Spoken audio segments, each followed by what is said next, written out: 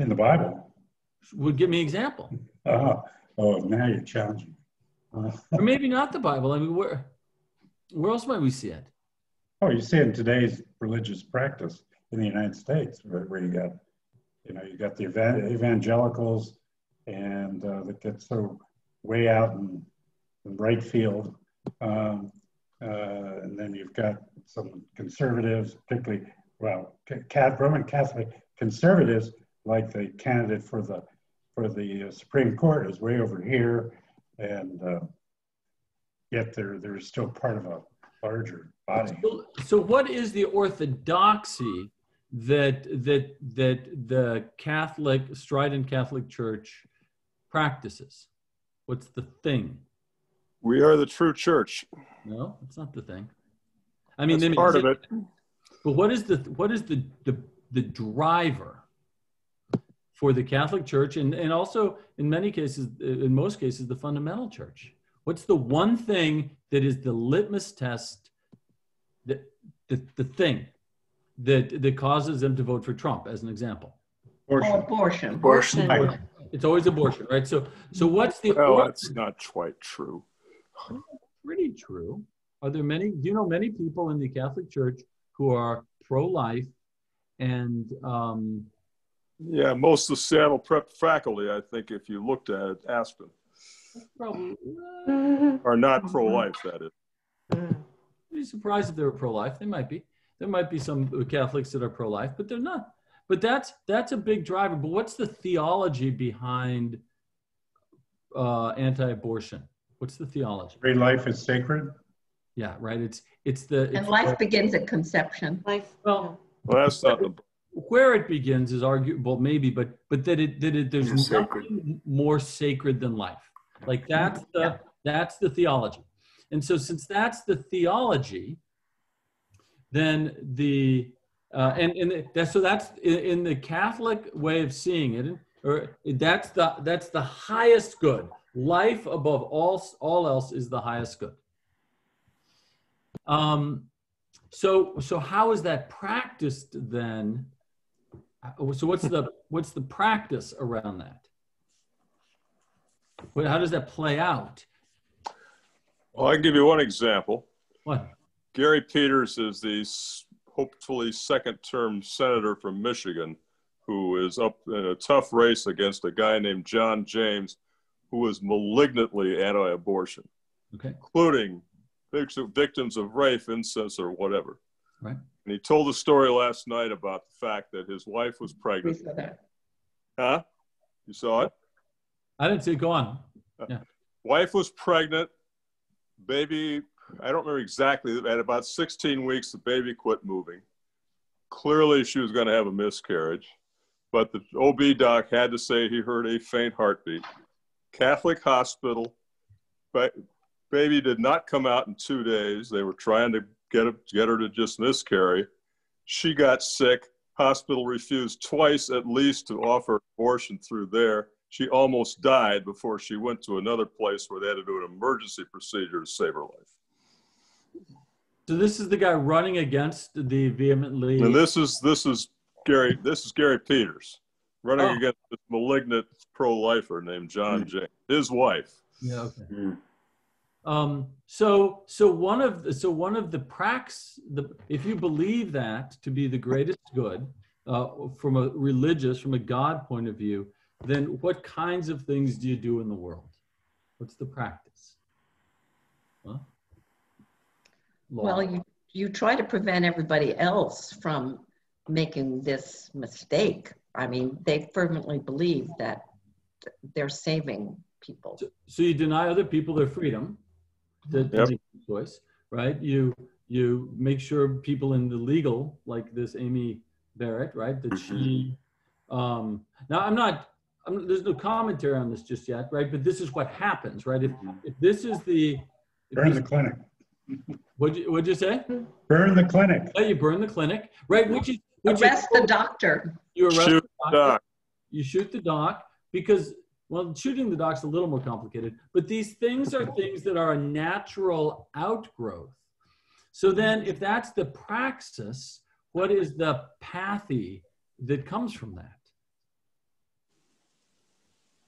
Well, hurting others. Absolutely, right? Absolutely. Right? Division, hatred. Division, hatred, right? Self-righteousness. So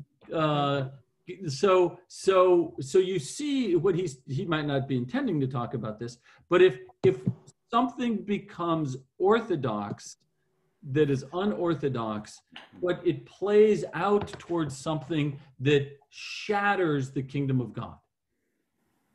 Right? So, because at the end, what happens in the orthopraxy is broken relationship, lost freedom, right? And so, and so I believe that relationship, because of our Trinitarian God, and freedom because of love, are actually higher goods than life.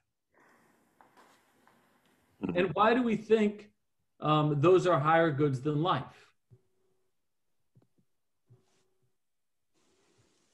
Because God doesn't honor life so greatly. In what way?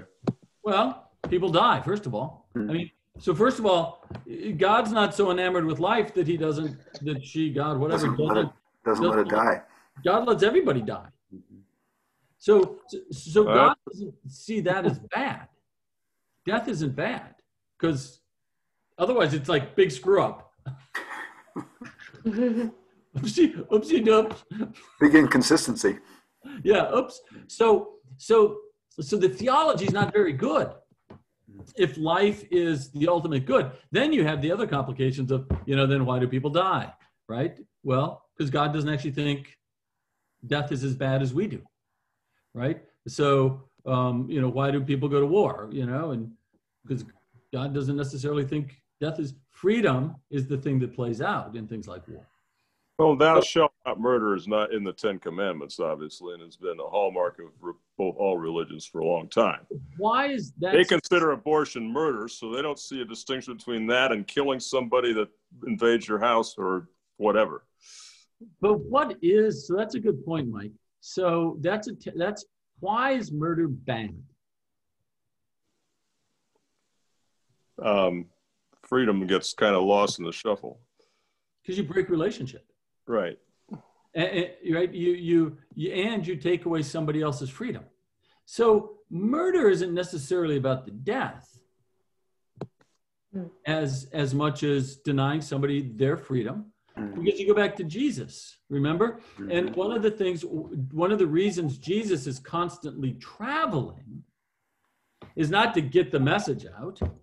He's traveling to avoid confrontation with Herod Antipas, right? Because if Herod Antipas catches him, then Jesus has to make a choice. Either I prematurely go with him and do what he wants, or because my time has not yet come, I have to deny him or his soldiers their freedom to take me.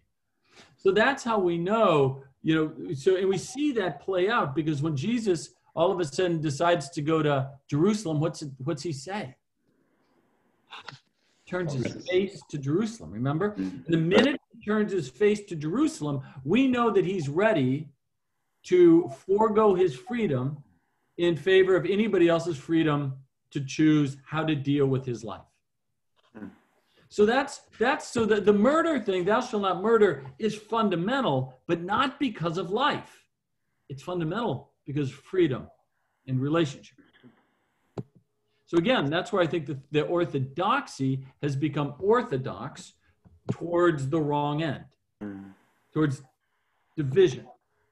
Now, to be perfectly clear, your interpretation of that is not shared by the Roman Catholic Church?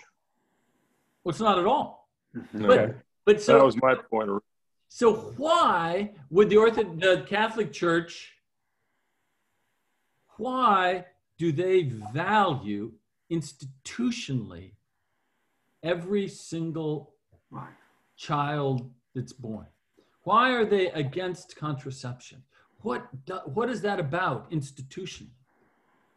Well, a lot of movements or groups that want to expand power in this world do it in part by expanding their population. Absolutely. Yeah. I mean, it's And that's a concern about the Muslims. The Muslims are having more babies than the Christians. Mm-hmm. Mm-hmm. Absolutely. So this is about power, not life. What's the incentive for the Catholic Church? More Catholics. Well, 14, 16 kids, that's a good thing. My dad had a patient once, 21 kids. 21. She got a letter of gratitude from the Pope. Oh. She did. She lived in Lake City near Rochester, and She survived. she survived. You know, she had a couple sets of twins. She had, I think, 2 kids with, you know, Down syndrome, or like she had the whole like perfectly proportionate. If you have enough kids, what you're unbelievable. They didn't even know each other. The kids didn't. But same husband too. Oh, boy. But so when you you start thinking about the way these things play out, and the theology, once the theology begins to skew towards the institution as opposed to the kingdom of God, then you get division, right? You get rules that divide. But doesn't the theology in this case get a little thin? Because we have family members that are super devout Catholics, and they've been sending stuff around saying, hey, Catholics, remember, there's other things that we believe, like taking care of the elderly, immigrants, et cetera, et cetera. And I view what I've seen in the South and Billy Graham's son Franklin and all as being almost cult-like, because they've whipped up these people to believe that they are exercising God's will, and consequently the venom that they have sometimes is, like it says in the book, they've convinced themselves that they are entitled, that they're right, that they should do this, that it's God's will. And I'm not so sure that that's espoused by all American Catholics. No, I think you're right, but I do think that the church has taught this thing. Now, the Catholic Church does tons of great stuff, no question about it, right? But this is a key pinnacle. This is a key thread, and you know, to the Catholic Church credit, they're also against capital punishment. There's consistency with that, at least, unlike the fundamentalist churches, Right. which are you know, anti-abortion and for capital punishment, which is Hard to reconcile. hard to reconcile. So I mean, a lot of Catholic theology is really good, but this particular point is pretty fundamental in many Catholic people's lives. Now, they may not play it up, right? And for many of them, it's not their guiding principle. But it just gives us an example of how this chain of reasoning works once it gets sideways, but becomes their orthodoxy. But the change in orthodoxy in an institution, it points out that usually results from a change in the people that are part of that religion or organization. And that has to come from the ground up. So for the institution to change, the people below usually change and then force the institution to make a change. So what kinds of things do we do at Epiphany or in the Episcopal Church where we are unorthodox? Like, so it's easy to pick out the Catholic Church. That's like a big target. You can't hardly miss. Well, Women priests. women priests. Women bishops. Now, today. Same-sex marriage. Same-sex marriage. It's very interesting. If you turn in the book to page 133. I can do it. And I found this to be fascinating, speaking of same-sex marriage. Yeah. About these little charts, right? Mm-hmm. And how over time, more and more participants are attracted to the safe space. And eventually, its area of influence includes more and more territory within each of the church structures. The forces of growth and renewal that the institution rejects find safe space to grow outside its boundaries and eventually brings its resources to the institution that it rejects.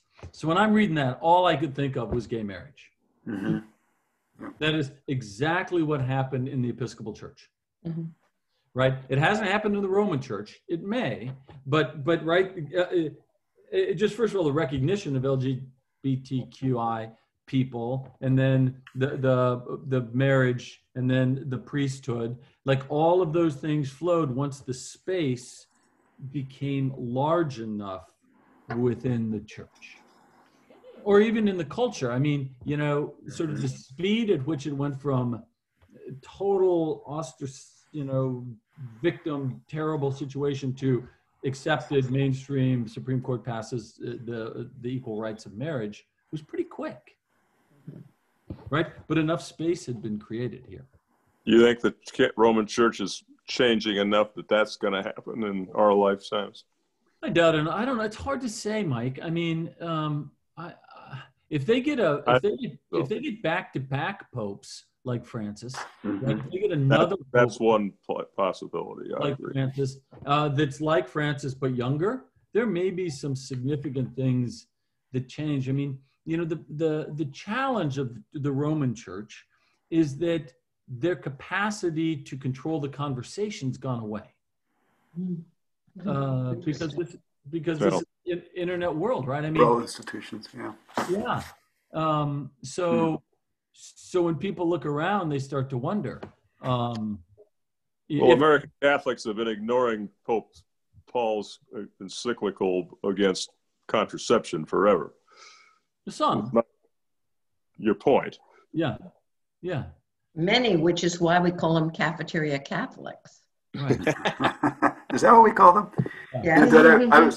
I was struck in near that same page, because I was about ready to ask that question when then he did in the book, which is, so where is the Holy Spirit in this, inside the church or outside the church? And the answer is both, and again, in culture, and back to that topic of gay marriage, it appears, in retrospect at least, that the Spirit was moving both within the culture and within certain parts of the church writ large. So back to the question, is there anything that you see or suspect in the orthodoxy of our church now, not, you know, before we had women priests or LGBTQ? I mean, is there any hunk of that sort of our equivalent to, you know, gay marriage 15 years ago or whatever? Any blinders? I'm asking this in earnest because, you know, I don't have something that I'm going to throw out there that has become really, really big for us. I mean, thoughts? Well, I think our issues with authority are still an issue. I mean, you had all these big evangelical churches not so long ago breaking away from the Episcopal Church because primarily over gays, finding bishops in Africa to put under their wing. So I think that's possibly one issue that's still an issue for, well, probably not for us because we are part of the mainline Episcopal Church and we swear some sort of allegiance to the presiding bishop and beyond. By the way, Marcus Welby preached a fabulous sermon at the Washington National Cathedral 3 weeks ago. I can send that link around if you want to read it or listen to it. There's two things that jump to my mind, maybe as I think about it now. One is that only priests can consecrate the host. Mm-hmm. They've changed that in Australia. I can see why. Silly, yeah. But that's one thing that exists in our system. Do you see any movement from the laity wanting to change that? I don't. Yeah, I'm not sure they care. I mean, you know, I'm not sure. There's enough movement around that. Like, I think in some ways there's probably something about that people like, right? That is what their priest does. So, so maybe it's not that big, right? I mean, it's provides job security for priests. Well, it does, Al. I mean, in all seriousness, it does. The question is, how many priests do you have? I mean, I think we have more priests than we have physicians, don't we? I don't think so. Getting close. It's.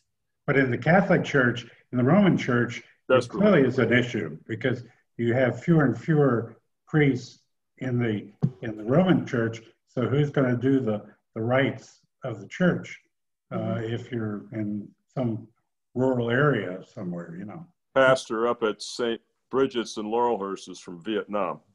Yeah. Mm. Yeah, Father Akumo, who was up here for a long time, is from Nigeria. I mean, they really are. So we're stealing priests from places that need them more than we do because they won't liberalize the process here to produce more clergy for the congregations that we have. Right. That's exactly right. So that's one I was thinking about. One is that maybe the hierarchy of the church, right? I mean, I'm not sure, you know, the bishops and the necessity of bishops and that role, but it's sort of in the same vein. It doesn't seem to be a dividing attribute. Well, if you look economically, how much of a parish's money goes to the diocese, for what return, a lot of people would question. And yet, and a lot of parishes aren't as fortunate as ours and are economically distressed. And getting help. What does the diocese really do for the average parish?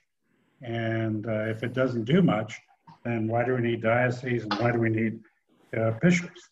Yeah. They were Congregationalists. Well, yeah, I mean, you're right. I mean, the bishops were historically and still do redistribute wealth.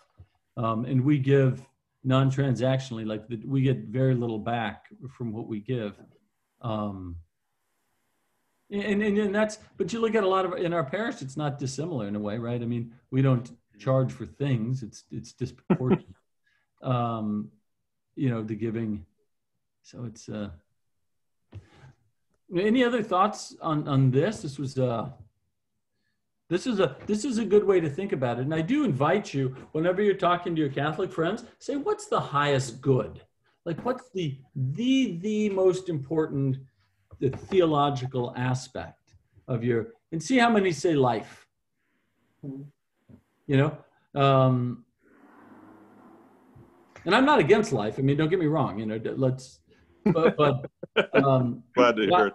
Good to hear. But I also wouldn't argue that it's the highest theological point of orientation. Well, you told me Friday that it was just transitional. It is just transitional. That's Yeah, what I believe. so therefore, if it's only transitional, then you know, it's not a big deal. Well, that's what the martyrs believed, right? That's why they were able to go, you know, I mean, and that's what made them entirely fierce in peace, right? So if you have a community of people that are willing to die and not fight back, the impact of that is unstoppable. It is an unstoppable action. It's like a Muslim with a explosive vest. No, it's much more powerful because you're not killing other people also. Oh, okay. Right? So the power of that is you're not actually taking other people's lives. You're allowing other people to continue to have their freedom, but you've freely chosen to go this way. Change the world. Yep. It brought Rome to its knees. Yep. Yeah, you know, Dwight, before we maybe leave this, I don't have any other misconstrued orthodoxies to throw in the mix. But what I'm wondering about is, and those you cited, again, as someone newer to the tradition, strike me as possible, and they're more about sort of how we worship. But if I think back on gay marriage, I think back on abortion, you can argue, and some would say the evangelical tradition, you know, made that into a social issue, a political issue to take power. In fact, there are articles that suggest that. But my point is, it feels like the thing to watch for is social issues that can become, you know, religious issues. And so I wouldn't claim that, you know, capitalism or not is, or that, you know, climate change or not is. I think those are true things. But it does seem like the thing that I'm taking from this is to watch and discern between those that are, quote, just social issues that we need to engage with, and those that are sort of fundamental, either theological or, theological issues, and distinguish between those two. Otherwise, we can go down that same path that the evangelical church has for 40 years, only to claim power. So it's an interesting point. It's a great insight, and it's something I struggle with a little bit in leadership and in teaching and in preaching is this idea that that maybe we don't take a stand for fear of it being toward an unorthodoxy, towards right? It's a hard tension. A word orthopraxy. So because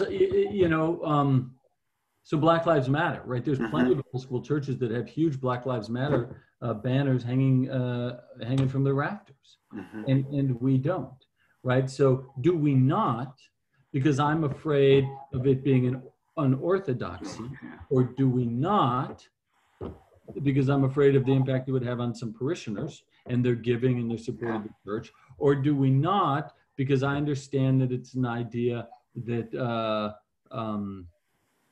breaks relationship, or do we not, because I'm afraid to say if that breaks relationship, then you have bad theology because it's about freedom. So it's hard. You see what I mean? Yeah. So there's some people that jump right into the next political thing, and then the next one after that, and the next one after that, and pretty soon, you're 5 things down the way, and you still haven't finished with the Syrian refugee problem over here, or the Ethiopian problem over here, or whatever the last thing you were on, right? And you just keep streaming it down. Or there's something like Black Lives Matter that's maybe fundamental. It could be, yeah. Well, and to belabor that, and then we can move.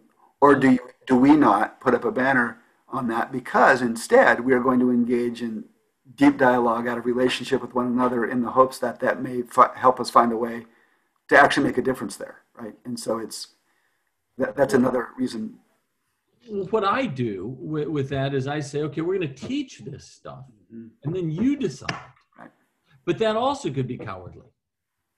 I actually think it's more powerful that we're doing this sacred ground. And by the way, for some reason, my video. Hi, Sophie. My video is not working. I didn't see you. Sorry, I'm here. That's What I would say, though, is that I think the sacred ground, the fact that 90 people are participating in that, to me, that is super powerful and more powerful. I mean, I walk my dog a lot in my neighborhood, and there's a lot of signs up. I have to say, there's a part of me that feels like it's so easy to put a sign up.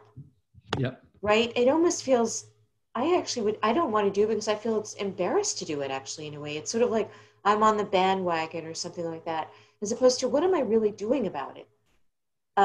Anyway, there's one more thing I wanted to add, which is I listen to a lot of podcasts, and there's one on NPR that's called Throughline, and they did an excellent one on the evangelical vote. I really recommend it to everybody. It goes through the whole history of the evangelical movement, and a lot of it is what you talked about earlier, Dwight. It was about power, and even the fact that they took on the abortion topic. There's a method to the madness, if you will. It's not necessarily true beliefs. I mean, maybe it becomes a belief over time, but there's definitely an agenda. That's how I would put it. So I recommend that to everyone. Well, but it speaks, Sophie, it speaks to what happens, right? So slavery, because we're talking about this a lot at church, and we should be, there's a method to the madness, right? I mean, we need to pit one group against the other group so we can control this pot, right? Over time, people really came to hate Black people, right? And really came to believe that they were lesser. But that came way later, right, than the intent for economic power that started the whole process in the first place. They needed the power, then they had to create the movement or the mentality. Maybe similarly with anti-abortion, right, in the evangelical church, right? They needed the power, and now they've created it. And so people truly in their hearts weep. And I mean, I think there's sincere people that honestly are out there protesting facilities that provide the service to terminate, the fetus, right? So you don't want to deny that, but they've been trained to respond to the power. And that's how it works. And we can even see it in our current political life. I mean, Many thoughtful and great leaders of government are well cowed by the president, who had spoken out against him, and now they're absolutely shifted because of his capacity to the way he exerts power. It's a thing.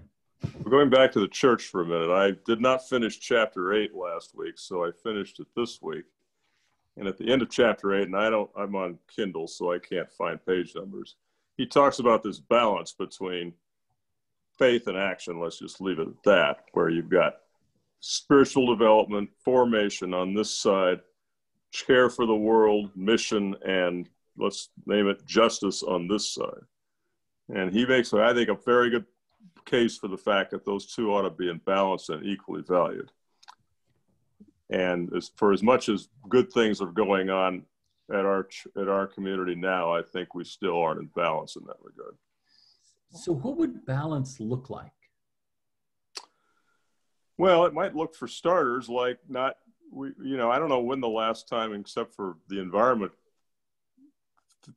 forums that we did a year ago, that we're doing anything in Everybody Hour except talking about formation and theology.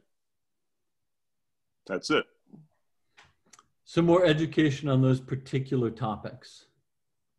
Yeah, I don't pretend to know which ones we should pick. I don't think that means we flip from one to another, but it was not that long ago when there's a fellow named David Domke, who was a political science professor at the U, who gave several forums at our place and was really, really, really good.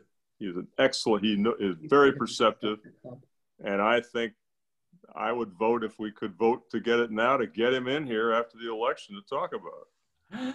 So, for example, I know David Domke. I've had coffee with him. And he runs, you know what he's doing now? Got a foundation going or something. Got a foundation where he is a huge activist to get Trump out of office. Well, of course. right, which is fine. Like, hard to imagine how that's not a bad idea, but some people believe it is a bad idea. Because they believe in Trump. Yeah, I mean, there's some people who really, really believe in his story, and some go here to this church. And I have to say, in my observation over the last week on a couple of different pastoral issues, these guys are really spun up. The Trump people who live in Seattle, they're super thin-skinned right now and really nervous and high levels of anxiety. I see that play out in other places, but the common thing that I'm seeing among these people. Is that just because they think he's going to lose, or because they're upset that people don't like him besides themselves? I don't know the answer to that, because I don't see it play out as in that conversation. I'm seeing it play out other places with people who I do know are Trump supporters. Well, it's not. This is not as big an issue as I think it was not that long ago, but I've had the distinct impression that a not too large group of people who give us lots of money think that anything besides spiritual development and a chapel of ease means politics, which they won't support. Well, that's fair enough. Well, that's interesting. That doesn't mean you're supposed to get up in the pulpit and tell us who to vote for. Well, no, but that is why. Talk about justice in a Christian context, and there's lots of stuff to do with that. No question about it. I hope we talk about that sometimes. I know Ruth Ann's preached some good sermons on that, and you guys are doing better. Thank you. I did that series on politics in the kingdom of God. Well, and excuse me, which you said the whole point of all of that is, what can I do for you? Now we have to broaden that into a community context and say, what do we do for everybody else? Second Commandment type stuff. Yeah. Well, Second Commandment. And I'm trying. I don't mean to undersell what's going on right now, because Service Outreach has raised a very large amount of money from people who know that there's people hurting out here, and we got right now as much money as we need, but don't tell everybody else that. And I have to say, in all fairness, Mike, from every corner of the political spectrum in our church. Mm-hmm. Fair enough. I think the and- question of human need is separate from the question of he does a very good rendition of what Gene Robinson first said about people floating down the river until you finally decide you need to go up the stream and find out why they're getting thrown in the river in the first place. Yeah, and that's and I'm not and I think, you know, I also would say that those are fundamental kingdom of God issues that transcend politics. And I also think that irrespective of political consideration in this parish, people get that, even if they're Trump supporters. Like I see that kind of support here too, right? That's the idea, that we can get to the other side of particular political things. Now, stuff gets politicized pretty quickly. You know, like face masks, for example, got politicized very quickly and entirely unnecessarily, right? I mean, there was no reason in all of Christendom that should become a political issue. It was like, if you think about it sort of in retrospect, like, how did that happen? I mean, good Lord. Well, Trump failed at the coronavirus, and now he's saying, let's let everybody get sick and hopefully we get herd immunity. Yeah. So he's likely to pass a national ban on mask wearing under those circumstances. I mean, I'm serious. But it really is. It is interesting how that. I want to flip through some of these other ones, and see what other see what other questions you have. Oops, I'm going the wrong way on my slide. This was one that was sort of interesting. How does, I got all my stuff in the way here, I can't read my own post. How does the idea of individually practicing a musical instrument versus playing with an orchestra reflect the same kind of relationship between individual spiritual disciplines and worship? Hey, Jerry, how are you? Fine. Good. I finally got the book. Oh, good. I'm glad. Any thoughts or experience with that? No, I think they're parallel. You become personally talented to lend your talents to the community. And then pretty soon, you know, an orchestra has everybody who's talented, so it isn't quite the right analogy. But you have to do the first part first before it works. That's true. Yeah, which it feels like preparation for me, that by practicing individually, when I then engage with a broader orchestra, it's a better experience both for me and for the people I'm playing with. And I think that extends to worship. Yeah. Mm-hmm. Well, so what's it been like not having worship? I think it's the lack of Horrible. Not good. Even when we did virtual, the virtual is good, but again, all that's doing is helping us as individuals. You lack the sense of community, and that sense of community is supportive for each individual, and it also sort of makes you feel like you're participating in something that was more likely to be creative and more likely to be influential than if you do it on your own. Mm. I'm your community. That's a community of 2, not a community of 400. That's good. That's good.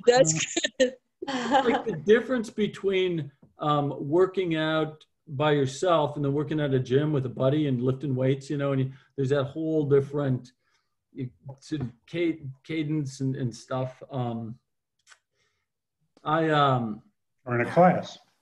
Yeah, or in a class for sure, just reading the book. How about this question? This really struck me. Did you like this one? Doug? Yeah. You came across this one? And I think close to that is where he talks about, paraphrasing, the best time to go to church is when you don't want to. Sort of the inverse of this, which sadly resonated with me. So. What do you mean? Say more about that. What do you mean? Well, in which part? I mean, his statement when I think about, I guess, why we gather and worship, why we gather communally.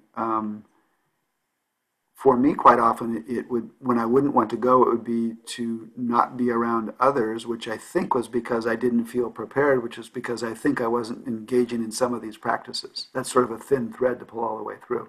That's probably a little too personal, but that's what I took from that comment.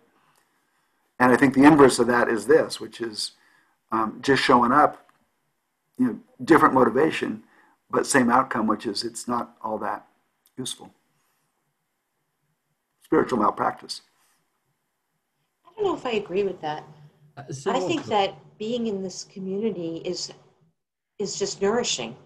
And so that if you go enough times, at least, maybe this is how I see it though, that you'll take some kernel out of that every time you go. And of course, as a child going to church every Sunday, I didn't feel that way. I felt it was a drudgery or whatever. And, I fought with my sister or whatever the heck it was. But as an adult, I think what you said, Doug, makes sense. The fact that you push yourself to go, because at the end of the day, you do get something out of it. Right. Yeah, that's what I'm trying to suggest. Yeah, you do benefit.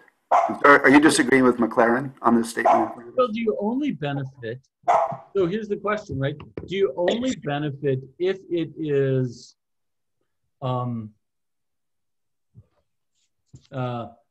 right and well-ordered worship? Right. So let's pretend that Epiphany today is right and well-ordered worship. So you don't want to come to church, but when you do come, it's like when you're lifting weights, right? You got your posture right and you're bending your knees right, and so it all works because you got the system that's working. So even though you didn't want to go to the gym and pump iron, you got a coach that's keeping you formed, right? Or even though you didn't want to go to church on Sunday morning, you have good formation.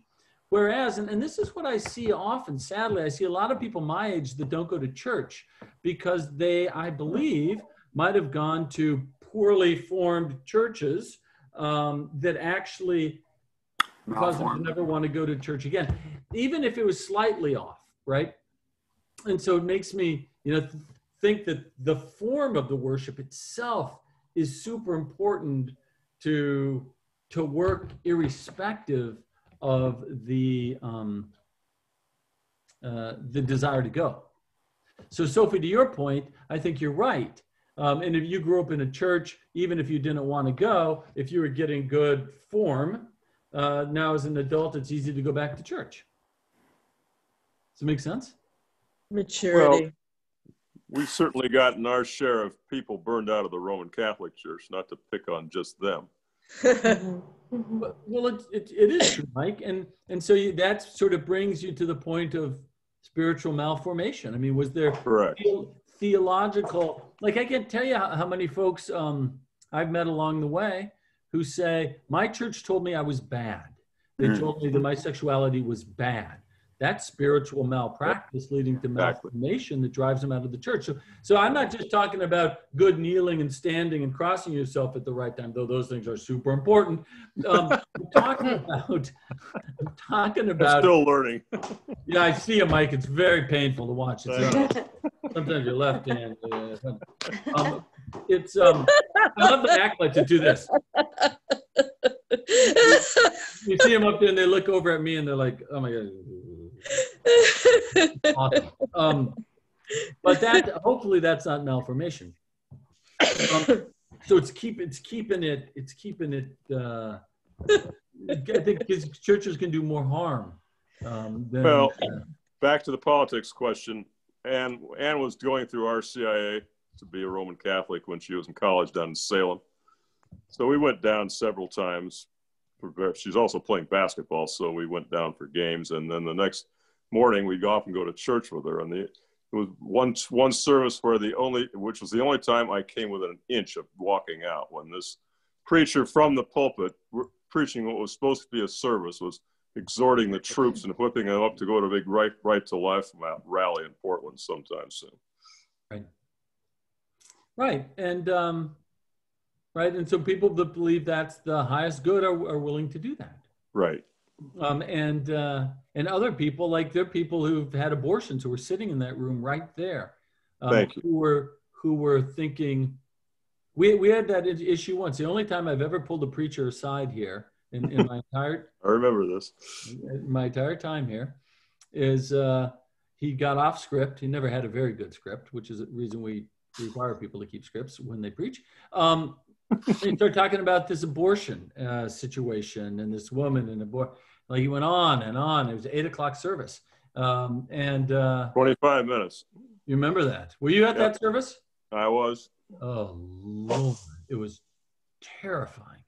And all I could think was, I'm sure there are people in this room that have had abortions. And sure enough, I mean, know that to be true, and for all whatever reasons. And she was on a pro-choice rant. No, it was a pro-choice rant, but the way it was laid out, Mike, was no, I know, but it was complicated, right? Yeah. So yeah, you really, I asked him to entirely change his sermon between services, and he wasn't trying to do that. It was entirely unintentional, right? Totally unintentional. But it's things, and that's the other thing. Spiritual malpractice can be unintentional, right? So that's tricky. So one of the things that McLaren talks about, let's see if I can go back here. I don't know how to work this computer. I only read the 15th chapter. So let's see. So he talks about, how do we get this? Can you guys see that? Yeah. Well, I don't know. Sort of. There we go. Yeah. So he talks about exercise equipment in a health club and what would correspond to these spiritual exercises. Can you see that, Margie? Is that too small? It's good. It's fine. And I thought that was sort of an interesting exercise, since I talk about Epiphany as a gym for the human spirit. And what are the things that we do? And I guess maybe this is not worth our time. Before you leave that list, yeah, if you don't mind, I thought, to me, it was interesting. This chapter was really, really thought-provoking, but I had not thought of feasting and celebration. I'm not sure what equipment that's like. I can make one up, but I hadn't really thought about that as part of, sort of the contemplative tradition. I thought of it as more. I just thought of it as different. So it was nice. It was nice to see it there, because I love that. I think feasting and celebration is important. So more just an observation. And you know what I might do with that, Doug? I might take feasting and celebration and fasting and self-denial and make them 2 points under holy days and seasons. Yeah. Mm-hmm. Because the rest is like, hey, I'm gonna do a little more celebrating tonight, right? Celebrating discipline. By itself, it's bad. It's danger. Yeah. Agreed. Yeah. Let's go down to the bar again and celebrate. Yeah. So I think putting it in the context of a bigger pattern, I think, at least to my mind, makes that make more sense. Agree. And let me be clear, I wasn't advocating for just that practice in isolation. I was simply saying that, and to your point, the notion of holy days and seasons feels to me like a communal thing in some ways. All over the world on a given day, we're thinking about this or doing this. So it was more just, didn't think of it as part of this body of practices. But I agree with you. We do a pretty good job after the Easter Vigil of feasting and celebrating. Indeed. And the late night Christmas Eve. And that. But I would say the thing that is super lovely about fixed feast days and celebration days and fixed fast days is that they force us into a mood that we may or may not be feeling, right? Mm-hmm. And that creates, that works a muscle that allows us to be empathetic to people who may be feeling either celebratory or in the doldrums. And so the beauty of the calendar is the forced mechanism that it allows us to experience, so to create sort of a body of empathy worldwide through the body of Jesus Christ. And so It's not just about what I feel, but it's about my capacity to feel into the body. And then the great thing about that, I had somebody in my office years ago, you probably heard me tell this story, who came in and slumped down in this chair behind me and said, I am in Lent. I said, it's July. You can't be in We Lent. know what that means. Right. But it was total Lent for them. And that was beautiful. And they knew they were in Lent because they'd experienced Lent. But what did they also know because they were in Lent? They've come out of it. Resurrection. Easter's coming. They know the resurrection, right? That's absolutely right. That's absolutely right. And so when that person was in it, we talked resurrection. Yep. I mean, Lent was Lent. Like, you couldn't get out of it. When you're in Lent, you're in Lent. You're either in it or you're not in it. Yeah, you got to fix that. He was in it, right? There's no coming out of Lent when you're in Lent. But Make it 20 days instead of 40. we do know, we're going to change it this coming year anyway, Mike. We're doing fasting every Wednesday and Friday. Are you serious? No, just me and you. Okay. Just me All and right. you, maybe Doug. I'll do that. But yeah, that's the beauty of that that way of that the liturgical calendar is what it does to us, even if we're not in the mood or thinking about it, because it allows us to have to be less intentional about our lives in a sort of wonderful way, in a weird way. Oh yeah. He talked about the donuts. What are the donuts? I would not have the same self-control that he had once he started on. Took a bite. Yeah. Yep. Wouldn't work. Garbage. What's your donut? Donuts, actually.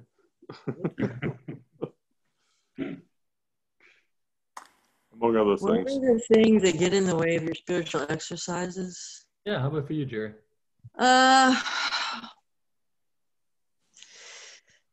Wanting to do something else. Yeah, fair enough, right?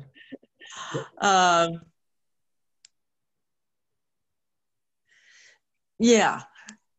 Sometimes there's always something else I want to do or need to do. So at the end of the evening, I end up starting my Bible study and prayer about between 7 and 8 o'clock. Mm-hmm. And then, of course, I start falling asleep. So it's really not a good idea. Yeah, exhaustion from the day.